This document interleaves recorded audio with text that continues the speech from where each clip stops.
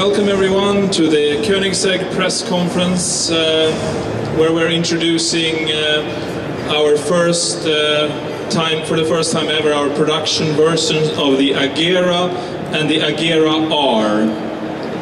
Last year we presented a show car of our AGERA and had a great reception, so we decided to go towards production, and now here we are again with the production versions, and we're very happy to be here to present them to you.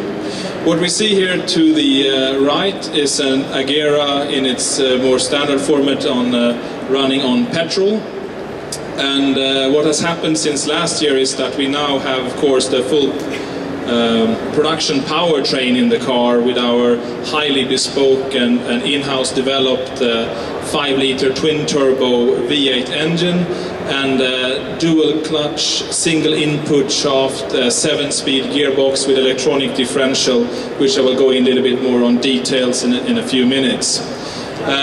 These two cars here we've created in order to basically set new benchmarks for what Koenigsegg cars can do performance-wise, but not only performance-wise, also just for sheer drivability pleasure, make them as easy as possible to handle, even considering their massive performance.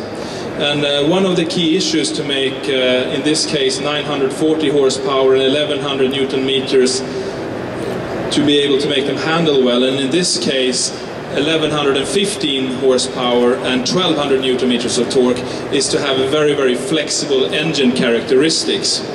So for this new 5-liter turbocharged engine, we developed a completely new bespoke turbo system where we actually have several patents involved in order to reach the final result. What is interesting to note about these engines is that we actually have the highest mean cylinder pressure of any production car in the world, or any production engine in the world. It's a 30 bar BMEP, so that's really astonishing, as the kind of diesel engines with the highest pressure, they go to around 26, 27 bar, and the highest other petrol engine is maybe 22 or 23 bar. And of course one can ask the question, how can this be possible from such a small company and in such low volume to make such extreme engines? And that question is kind of difficult to answer, but we really put our mind to it and do a lot of testing. In our factory we have engine dyno, chassis dyno, engine simulation programs, and fortunately enough we have our own testing airfield with a 1.7 kilometer long straight where we can go 320 kilometers per hour all day long right outside the factory. So we can really put our components and engines to very stressful tests on top of the normal driving and mileage accumulation on normal roads, of course.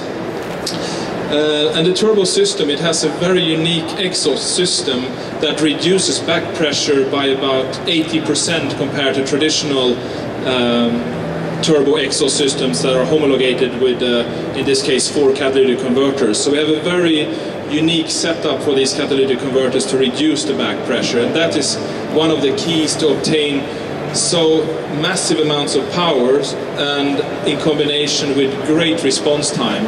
These 5-liter engines actually have over 1000 Newton meters of torque at 2500 RPM, and in this case in a peak of 1200 Newton meters. So it's great flexibility and great response time out of the turbos, partially due to the very unique exhaust system that we have patented.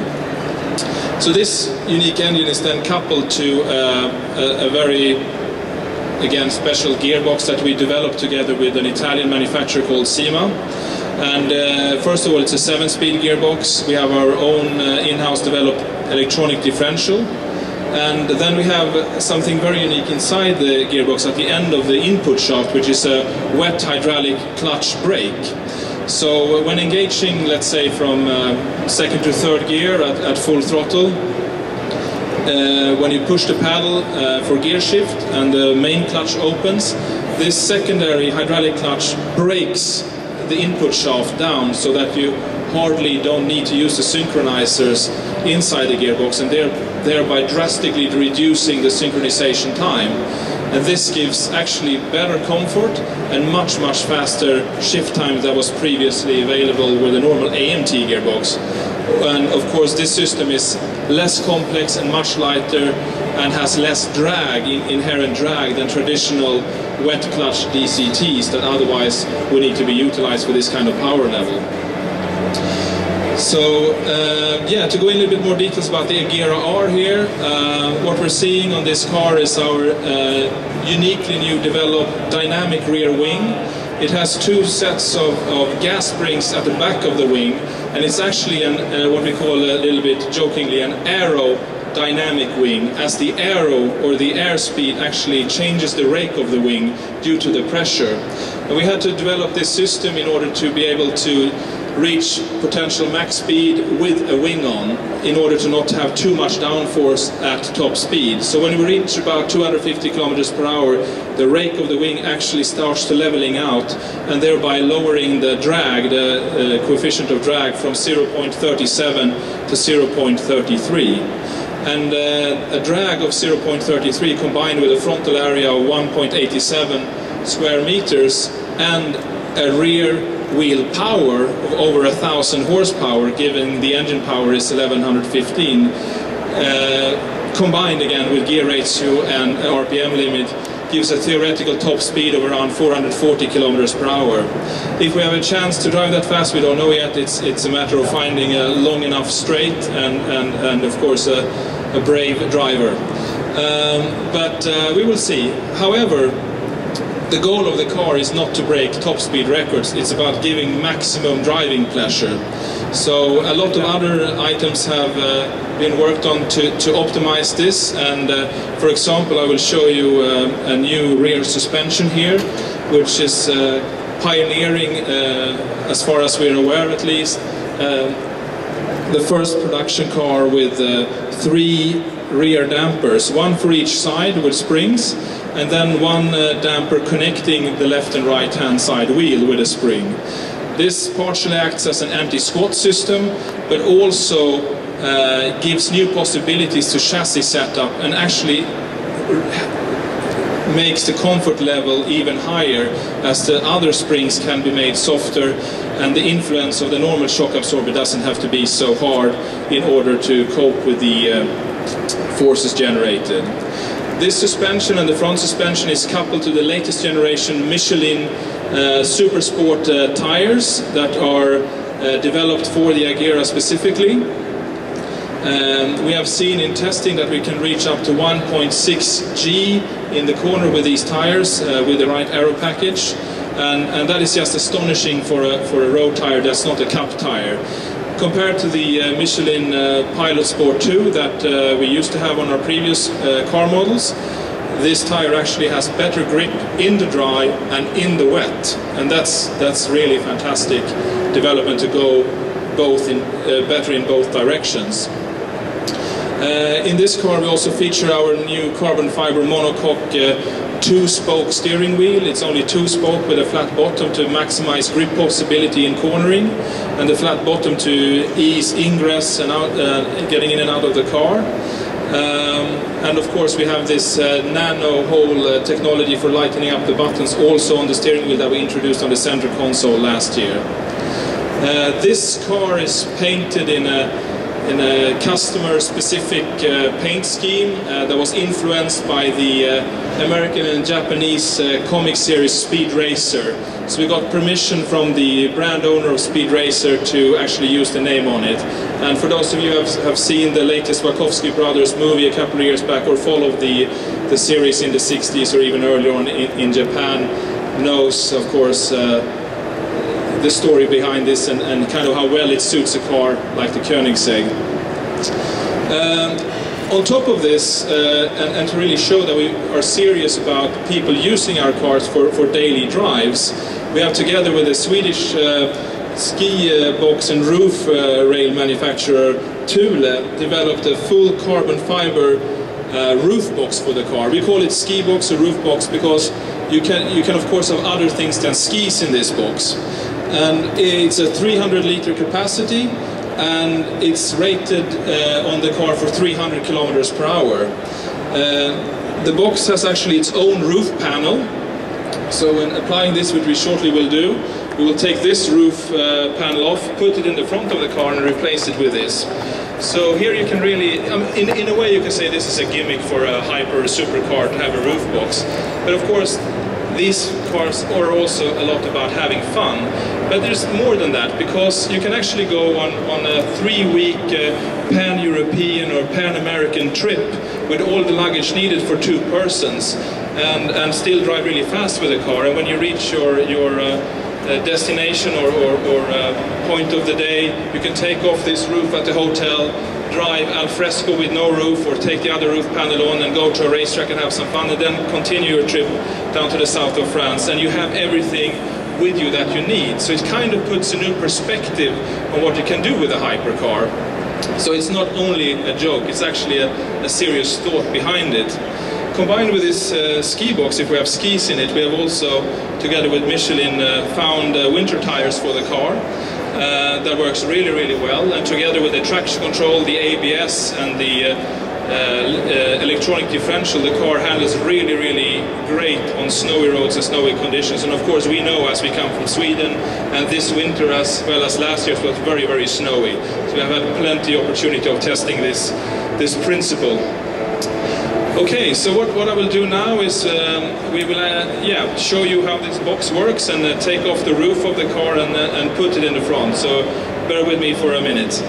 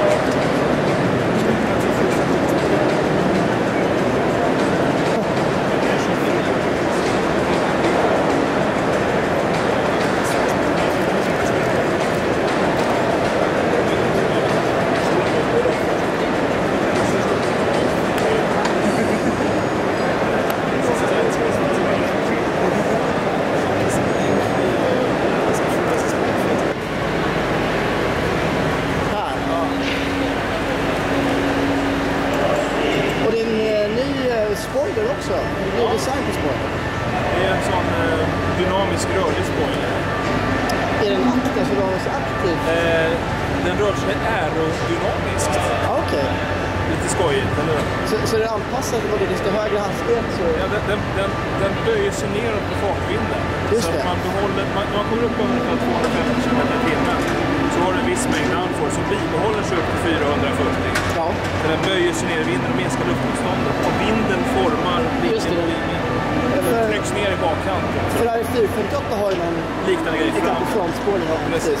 Så det här är alltid samma downforce. Just det. Vilken fart den annars kör. blir det för hög belastning på bakdäcken för toppfart. Det blir för mycket aerodynamiskt luftmotstånd också. Sen är det matt kolfiber. Precis. Och det är blandat, det är blankt längst ner och så. Ja, det kanske är blankt. Så det ser det blankt. Ja, det är precis där. Det här mellanpartiet är blankt.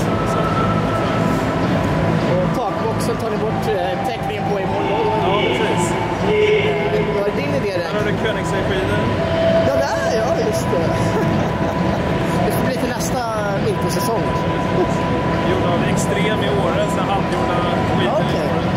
Så svenska skidor också. Ja. Och var det din idé med takboxen att det sitter fast i taket? Ja, det är min idé. Jag tänkte att det här är något cyklisterna. Precis, så du har det här taket fram i bilen. Ja. Har du ett till tak där med takboxen. Precis, klickar bara på. Så när du åker på långtur, du behöver inte skita där. Det är ju 300 liters bagageutrymme. Ja. Du kan göra vad du vill. Du åker en Europasemester. Ja, precis. Åker på Europasemestrarna på Nürnberg där man har det där på hotellet. Eller på taket, kör några varv Nürnberg, kör vidare ner till Frankrike och så vidare. Så, men vi har ju skitkit i den. Ja. Just nu. Och, men det gör att du får ett helt... Alltså, det är ju självklart lite plojig grej. Men du kan alltså ta en månads rundtur i Europa eller USA med din Koenigsegg. För att du har ju utrymmet helt plötsligt. Bara att det ser lite lustigt ut. Ja, det gör det. Men det ser lite kul ut också. Ja. Och ratten är det ju också. Ja, den ligger där inne. Den ska in. Det är där man transporterar. Okay. Så den kommer i här. Hello. Yeah, so that's, I guess, pretty self-explanatory. That's it for me today. Please come in to our stand, have some champagne and a few little bites of our niblets and enjoy the show. Thank you.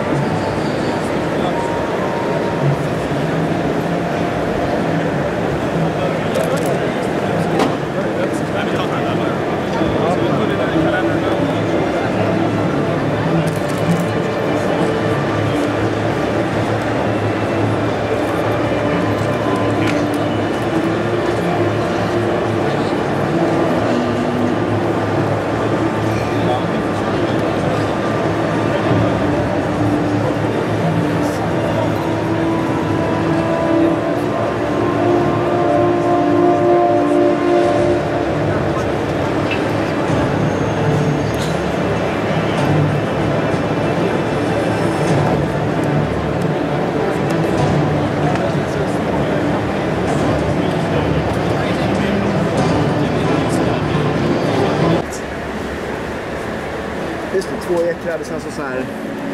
Ja, och det hjälper ju faktiskt insteget ganska mycket. Just det, exakt. Så det är därför det är det. Och sen när du rattar runt mycket så har du inte en tredje eker som är i vägen för handen. Och sen är paddlarna lite längre. Just det. För att kunna nå väldigt bra här uppe då. Och vad väger det? Den väger 2,5 kilo och den förra vägde då 4. Och paddlarna följer med då också? Inte Ja, som de på följer med, precis. Ferrari, då sitter de ju fast i. De följer med så. Precis.